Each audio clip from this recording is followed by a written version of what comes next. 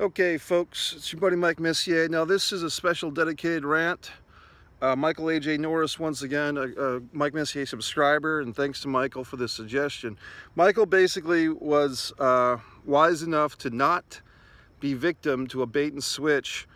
It was a Facebook friend request, I believe, that Michael got from an attractive young woman, and once he clicked on that, it kind of took him somewhere else, into the dark places of the internet.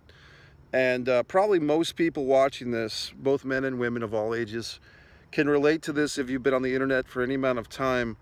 But for the male demographic, a great deal of which is the Mike Messier YouTube subscriber list, this happens pretty much on a daily basis, where you're a guy, you're on Facebook or another social media platform, and you're minding your own business. You get some friend request or some request to link or whatever. You tag on a couple of buttons and it's an attractive female face, and the next thing you know, you're face to face with pornography. You're face to face with some type of website looking for your money, some type of, to be very blunt, folks, and you're gonna have to forgive the bluntness of this video, you click on a couple of links and you're basically being proposed to get laid if you give up your money, or you give up your credit card number, or you give up something. Usually it's some type of money or currency, or sign up for some email list or some type of mailing list with later hopes that this company is going to get your money. So for those of you watching this, it might seem you know, common sense or whatever, but the reality is the male urge, especially the young male demographic urge to have sex with attractive women, is so strong that sometimes it can blur your common sense. And I've had very intelligent friends of mine, a friend of mine who is a doctor and you know, a real MD, and even he, when he was doing one of these social media things, I think he was actually on a dating app, but he got hooked into something that he was like, is this real? I said, let me read it. I took a look at the messages. It was obviously, to me, a fake, a phony, some type of scam, bait and switch scam from pornography. But because my friend was not objective in this situation, it was subjective. He was being subjective because he thought he might have a chance of meeting a woman. He couldn't imagine that, or it caught him off guard. So the point is, it could happen to anyone. It's not just my buddy here, Michael A.J. It's not just me. It's not just you. Anyone out there can fall victim to these scams. Now, Michael, the point Michael was trying to ask me to make on his behalf was, how does this, in 2020, how is this allowed to happen? My simple answer for that is that if I just looked up the number, I think it was Pew Research, P-E-W Research, either .com or .org. It said 3.5 million people, I'm sorry, 3.5 billion people are using social media, I believe, in just the United States in 2020, with that number expected to rise. I think it was 3.5 billion people in the US right now, estimated to be using some type of social media. Facebook, Twitter, LinkedIn, even YouTube. I was surprised. Right here on YouTube was listed as social media. So what does that mean? Of all those people, now you say 1 billion is using Facebook. It could be more, it could be less. How many people do you think are working at Facebook? How many people? It's not just, I mean, Zuckerberg is not just sitting there by himself with a stack of computers monitoring everything. How many people are working for him? 1,000? 10,000? Less? I don't know. I don't know the answer to that.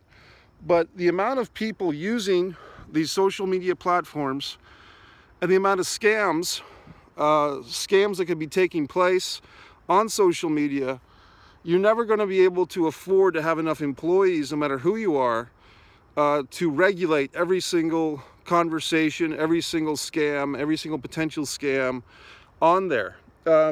As a side note, that's why I'm very leery and not really into, for the most part, donating money to things online, to be quite honest. It's nothing against these charities, but I just don't know if I fully trust it, and oftentimes I don't. So that's the GoFundMes and all that good stuff of the world. I don't often trust it because I just don't feel secure.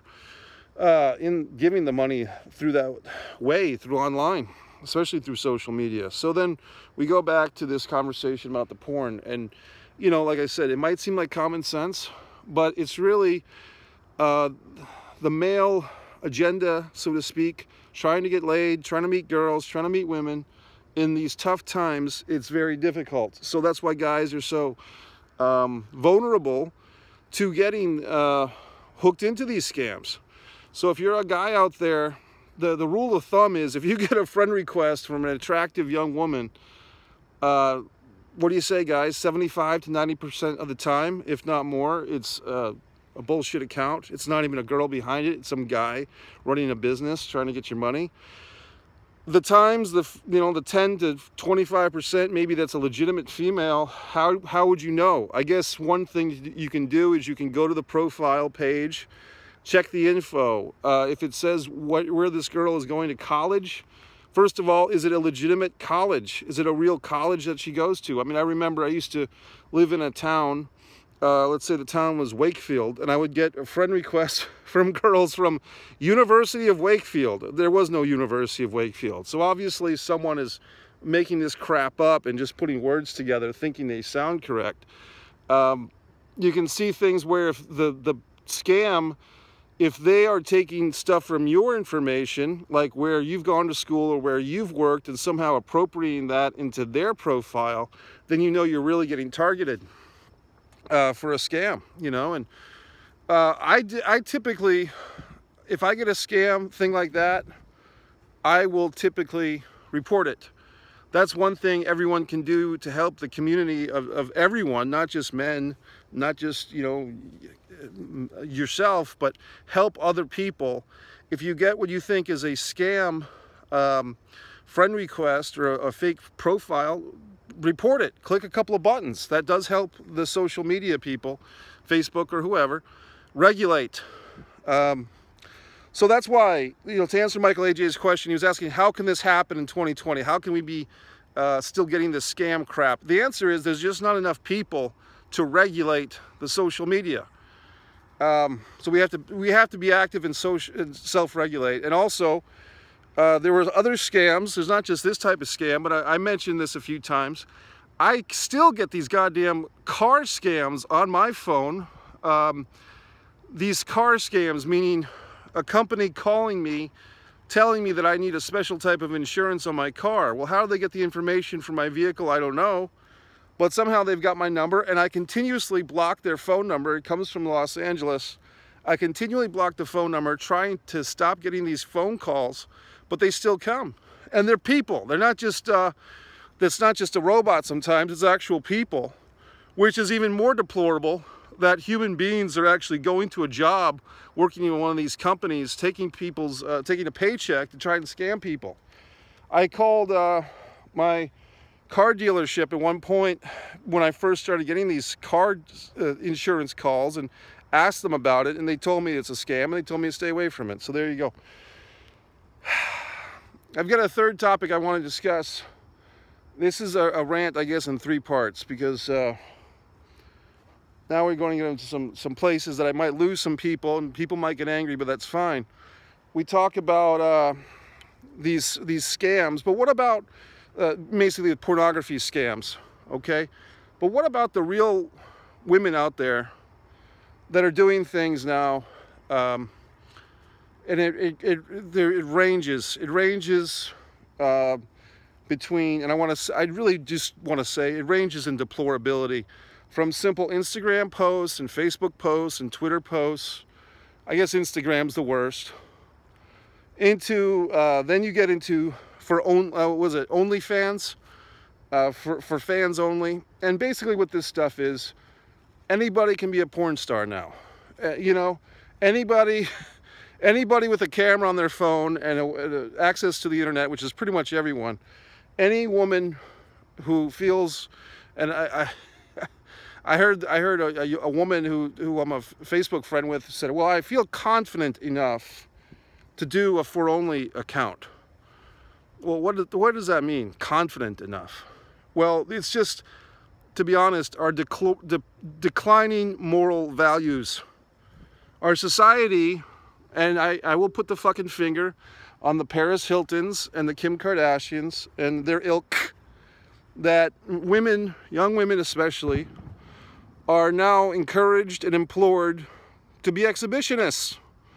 That's empowerment now. It's not, hey, you know, Susan B. Anthony, we fought for the right to vote, and I can bring home the bacon and fucking cook it up in a pan and all these wonderful things. It's, I can take my clothes off and finger bang myself and take photos of it and get money from idiot guys off the internet. So that's the evolution of empowerment, apparently, by today's standard. So the reason why I say it's a hot topic is because, you know, a lot of young, attractive, pretty women, they get their boyfriend is social media. The amount of clicks, the amount of fucking hearts, the amount of likes, the amount of retweets, and every woman now thinks she's a fucking model. And that's, hey, whatever. But when women get upset because they think that guys are not macho enough, or they're too macho, or they're too testosterone driven, for the women's side of that, when you're fueling these fantasies with every girl's got to fucking show as much skin as possible and get as many likes as possible, you're fueling that. You're fueling those craven urges of the men. I don't have a fucking solution. It's free enterprise. You know, everybody, I mean, look, in the 70s, you had Marilyn Chambers, you know, you had Betty Page being a model for photography clubs. And now we put her on a pedestal and make movies about her. So, and look, Playboy magazine, run by a man. You know, I was talking to someone the other day who said, oh, Hef was ahead of his time. You know, he really saw the empowerment of women. I said, maybe, but he also saw how to make money off guys jerking off to naked pictures of women. So I'm not the moral ruler for anybody's standard. I'm not trying to judge anyone for partaking in pornography, enjoying it, getting a profession out of it. Do what the fuck you want. But when you wonder why people are getting confused and gender roles and gender issues are warped and confusing for everyone, it's stuff like that.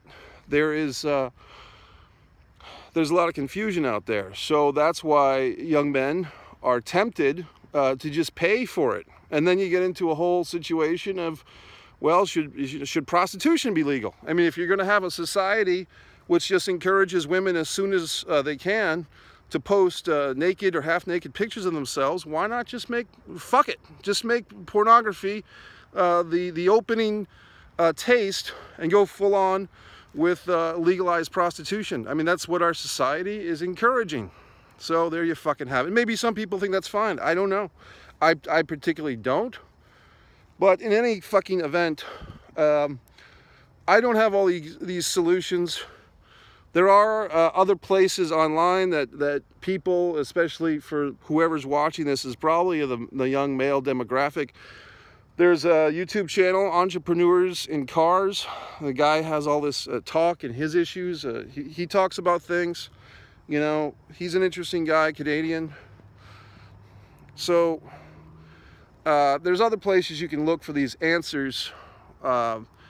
And look, I'm not coming down on women either, because look, they have their own problems. They have a whole slew of problems to deal with, obviously, trying to figure things out themselves.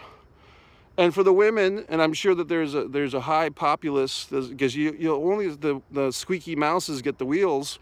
But for the women that don't partake in this online exhibitionism of their bodies, how do they feel? They're being left out. They're not getting all these likes and hearts and crap.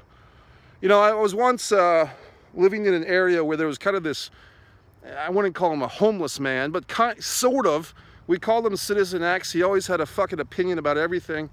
But he said to me in one of his rants, he said, men are voyeurs, women are exhibitionists. You know, and this guy was halfway fucking nuts, but what he said was true.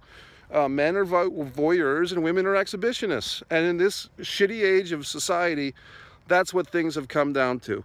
You can disagree, you can leave hateful comments or like the comments, MikeMessier.com. Please subscribe and like and all that crap. 2021.